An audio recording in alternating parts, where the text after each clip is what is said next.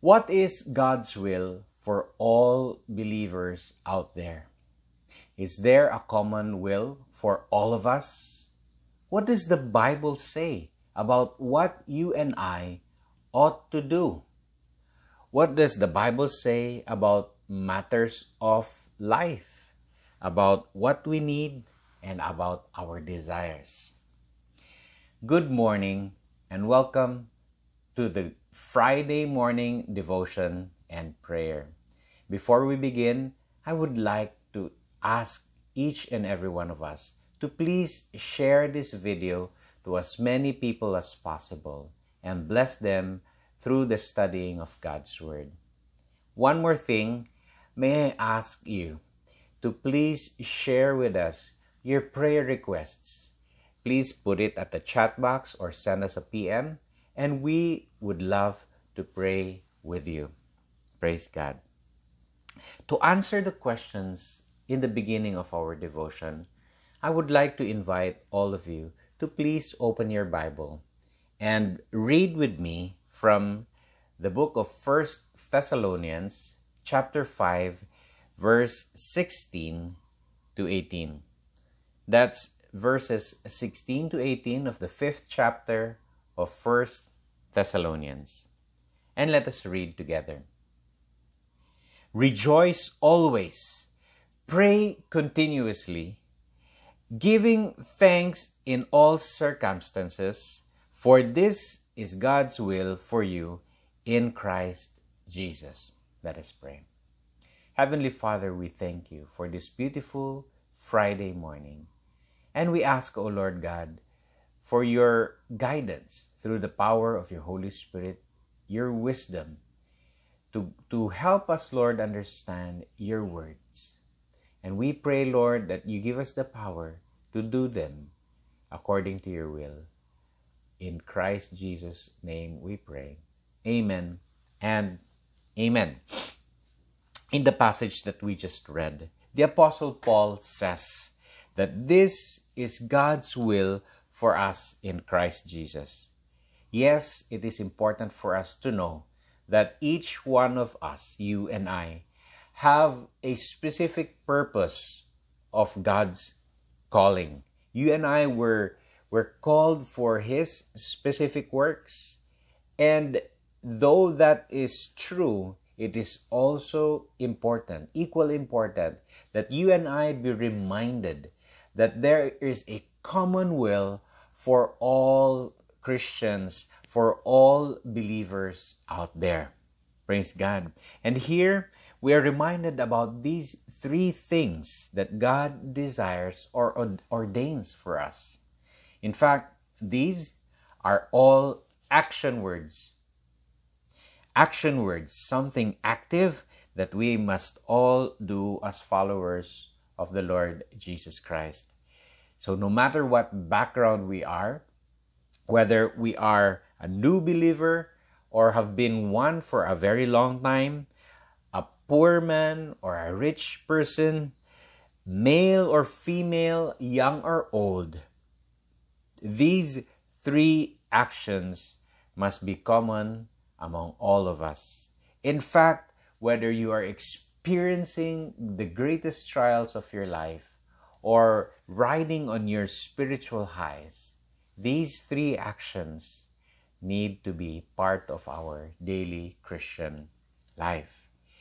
Let me share with you action number 1. It says in verse 16, rejoice always. If you and I are going through troubling times, difficult trials, painful situations, how can we actually truly rejoice? Is it really possible? It seems impossible for one to rejoice if he is going through tough times, isn't it? Yet the Apostle Paul says, rejoice always. Always. This means at all times, on all occasions. The Amplified Bible puts it this way, rejoice always and delight in your faith. Now that is important. That is to anchor why you are rejoicing, to delight in your faith. Ah, despite the difficulties, troubles, and trials one is facing, the believer can still truly rejoice in the Lord when she delights in his or her faith. All of us can still experience great pleasure and rejoice because the Lord has brought us out of darkness into His marvelous light, from the clutches of sin and death into spiritual freedom and eternal life. Praise be unto our Lord, that despite experiencing hardships and troubles, we have an eternal hope as we hold on to our faith in Jesus Christ. Amen. Praise God. In fact, Peter in 1 Peter 1 verses 3 to 6 says, "Blessed be the God and the Father of our Lord Jesus Christ. According to His great mercy, He has caused us to be born again to a living hope through the resurrection of Jesus Christ from the dead, to an inheritance that is imperishable, undefiled and unfading, kept in heaven for you, who by God's power are being guarded through faith for a salvation ready to be revealed in the last time." And he says, "In this you rejoice, though for a little while, if necessary, you have been grieved by various trials, so that the tested genuineness of your faith, more precious than gold that perishes though it is tested by fire, may be found to result in praise and glory and honor at the revelation of Jesus Christ." Whew, that's quite long. But please consider these words. In this you rejoice. What is the reason why you rejoice? That you were born again already, and you have an inheritance that is imperishable, undefiled, unfading, and kept in heaven for you and I. Praise God.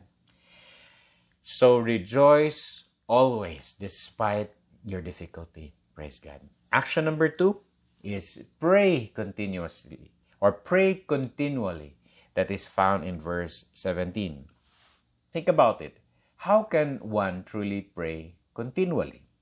Surely all of us need to do something at some point. We all need to work. We all need to eat, to bathe, or even to sleep. So how can we actually pray continually? The idea of praying continually isn't about the physical non-stop prayer, like say a prayer chain, that you really don't stop praying. Rather, it is the automatic reflex in our spirit, inside of us, to always utter spoken or silent words to God throughout our conscious times in the day. That is a constant communication, being in connection with God throughout our conscious day, and probably even our unconscious state.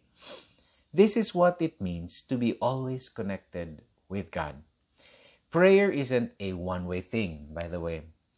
It is not only about asking and requesting, not about supplication.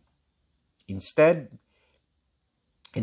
or that's just one aspect of prayer. Instead, the other side of prayer actually is as equally important to supplication and requesting. And this is to ask God constantly for His will at every moment, to fully depend on Him through His wisdom, His guidance, and His power. And that is, of course, through His Holy Spirit. Amen? Praise God.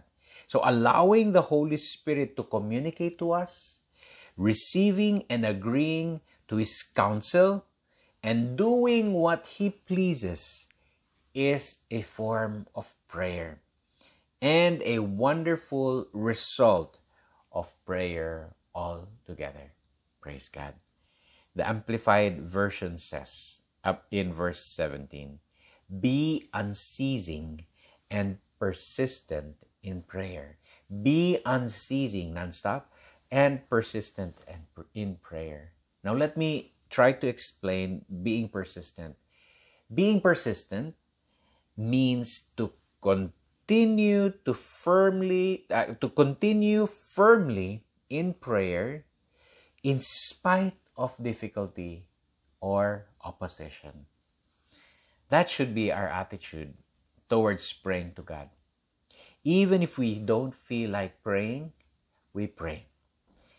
Even if we feel God isn't listening to our prayers, we pray.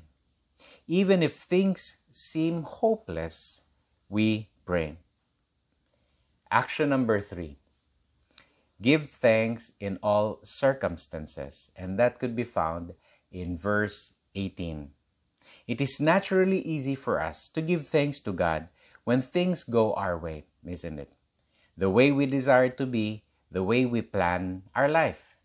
But we know that life is not always going to be bliss. Our Lord Jesus Christ Himself said, in this world you will have trouble. But in the same line, Jesus Christ also assures us. He says by saying, but take heart, I have overcome the world. And that is all the reason for us to always give thanks to Him. Always giving thanks to God, no matter what situation we are in. Praise the Lord. The Amplified Version says, in every situation, no matter what the circumstances, be thankful and continually give thanks to God. In the same way that we constantly pray and continue to pray, we ought to constantly and continue thanking our God. The idea of giving thanks to God isn't only when we feel like giving thanks to Him, but must be continuous. This means you and I must have a conscious effort to thank the Lord. It needs a lot of practice. Yes, reading God's Word actually will help us remind ourselves about our blessed position in Christ. And it would greatly encourage us to, even despite our broken or heavy hearts, to thank Him, regardless of how we feel at that very moment.